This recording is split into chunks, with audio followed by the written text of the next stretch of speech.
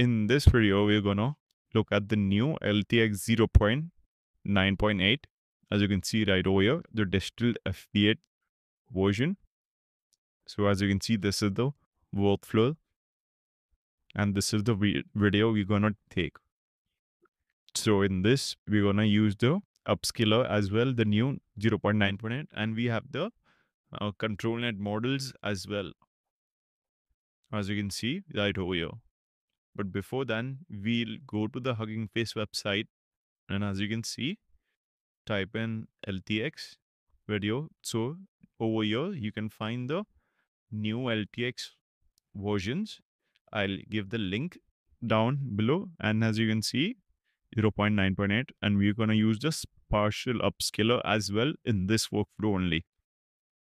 So as you can see, this is the workflow. So the prompt is girl walking on the beach. Simple. And this is the image that we're going to take. So this is the video that we got. So for LTX, I think it's the quickest, but it's not the best. I don't think it works for me. I think the van is so much better, and even Manuai is better than LTX. So the LTX doesn't make that great of videos. And I think if you're gonna try, just try it.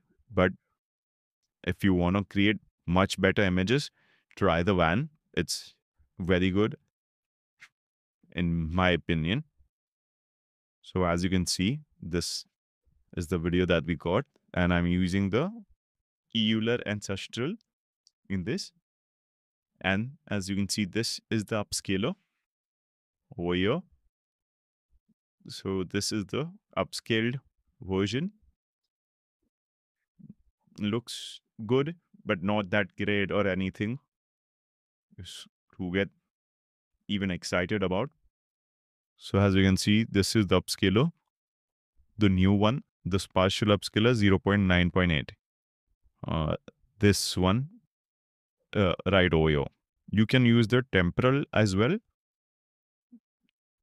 but I use the partial because I like that one better.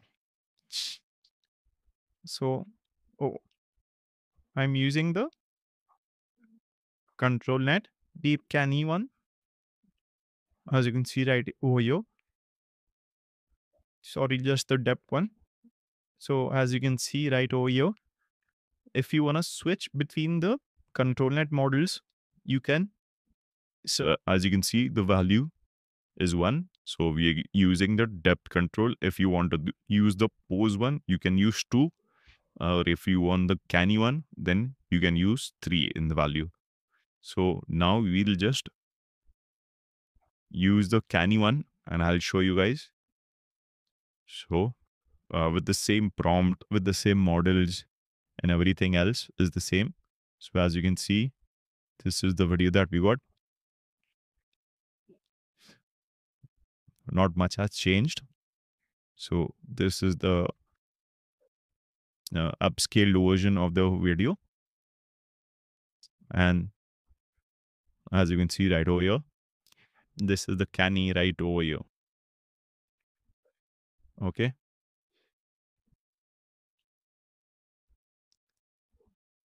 So now let's take another example. As you can see, this is the video that we're going to take. I just made a mistake. I didn't change the image size and everything. So the video came out to be a little weird. And this is the prompt. Girl holding her arms and everything. And this is the photo that we're going to take. So as you can see right over here. So this is the video that we got. So as you can see, it is working. It's not that great as compared to Van or Hanoi, but it gets the job done. So I'm using this one right over here. So as you can see, so now I'll choose the other ControlNet and show you another example.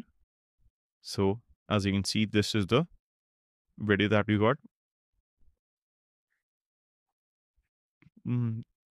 doesn't look that great, but still it it is working.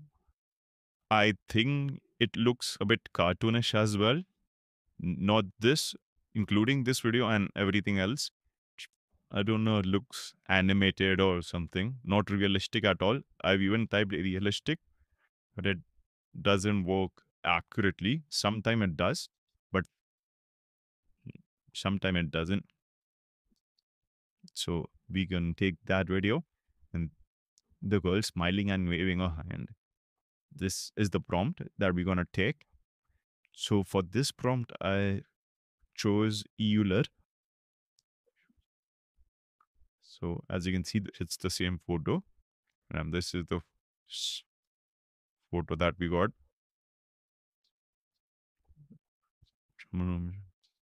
Looks decent. The ControlNet is working. We can't say about the images. If you want really good or precise images, then my advice would be use the same height and the width images. That would be way better than this. So as you can see, this is what we got. Okay. So let's end the video right over here. If you guys like this video, then do please like, comment, and subscribe on my channel. And go and give a follow on my Patreon as well. It's absolutely free. So, okay.